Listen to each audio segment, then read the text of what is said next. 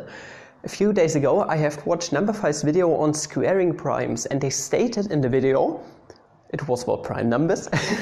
Papa Flammy's Advent Calendar. Good morning, fellow mathematicians, welcome back to Papa Flammy's Advent Calendar.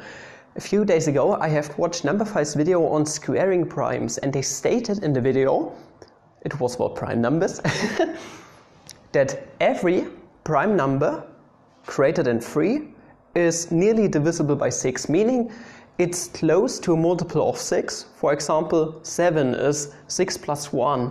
So this prime number 7 is 1 more than a multiple of 6, or prime numbers can be 1 less than a multiple of 6. How can we write this in mathematical terms to prove this? So you can either have 6 divides p plus 1, or we have 6 divides p minus 1. What does divide mean? On this part, for example, it just means that p minus 1 can be expressed as 6 times k, where k is just element of the integers. To prove this statement, up here, we have to consider 6 main cases. So let's just take a look at some random arbitrary integer. Later on, we want it to be a prime number. We are going to restrict it a bit. Either an integer is divisible by 6, it's 1 more than a multiple of 6, 2 more than a multiple of 6, blah blah blah, until 5 more than a multiple of 6. Why are those all the cases? We are going to talk about this in a second. Let's write all the cases out in mathematical terms.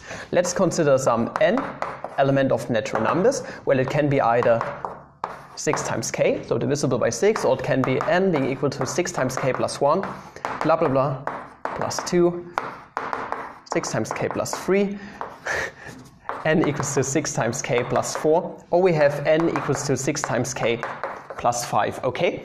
Why are those all the cases? Well, if we go one step further, n equals to 6 times k plus 6, we can factor out the 6 right here, 6 times k plus 1.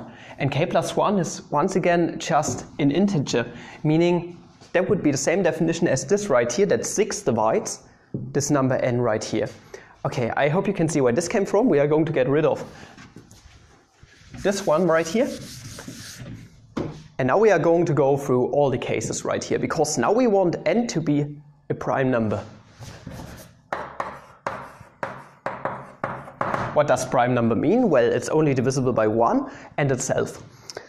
Well, you see, right here, 6 times k, it's, well, 6 divides n, so this doesn't work. This doesn't correspond to a prime number. Same spiel here. We can factor out the 2. So we have 2 times 3k plus 1, meaning 2 divides this n right here, so this also doesn't correspond to a prime number. Same spiel down here. We can factor out the 2 once again, so this is 2 times 3k plus 2. 2 divides n, so this doesn't work out either. So we have 3 cases left. This one, or this one. Let's consider this case. N equals to 6k plus 3. Well, obviously we can factor out the 3 right here. This is 3 times 2k plus 1. Well, 3 divides this number n right here, so this also doesn't correspond to a prime number. So our only 2 cases left are n is equal to 6 times k plus 1, or we have n, this one right here, n is equal to 6 times k plus 5.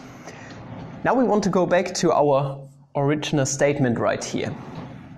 Why not subtract the 1 on this first one right here? That means n minus 1 is equal to 6 times k plus 1 minus 1. This is just 0, so we have 6 times k. Meaning, equivalently right here, that 6 divides n minus 1, where our n is just p now, you could say. So we can interpret this as a prime number. That was our restriction. Same spiel here. Why not add a 1 on both sides? So that means that n plus 1 is now 6k plus 6, because 5 plus 1 is 6, it's a successor of 5. And now we can factor out the 6 on both terms, so we have 6 times k plus 1. K plus 1 is just element of the integers. Once again, they are closed under addition, meaning overall that 6 divides n plus 1, where n is once again our p.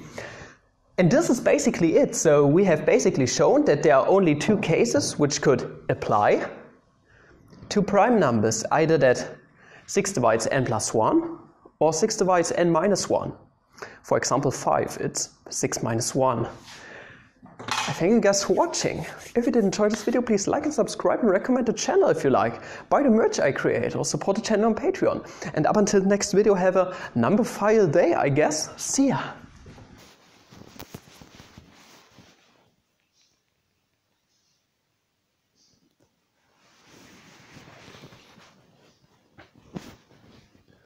Könntet ihr einfach das machen, was ihr vorher schon gemacht habt?